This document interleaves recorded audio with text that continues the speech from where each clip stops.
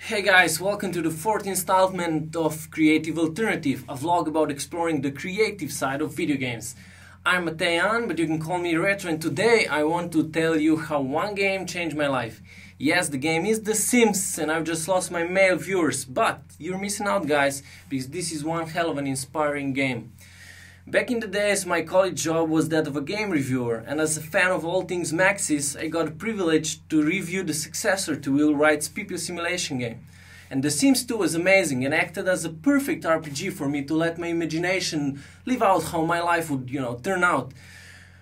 Wife, kids, helicopter, house, sex, more women, and even more sex in a car. I mean, woohoo! One day an important realization dawned on me. While I was imagining this great life of mine in The Sims, in reality my life of a game reviewer was becoming more like clicking on the computer or the console all the time, play games. And if I would recreate my real life in The Sims, it would be one of the most boring gameplay experiences ever. It was time to change, and as ironic as it sounds, playing a game taught me to stop playing games altogether. So I started fresh. I changed my job. My longtime girlfriend and I broke up, and I moved to a new place.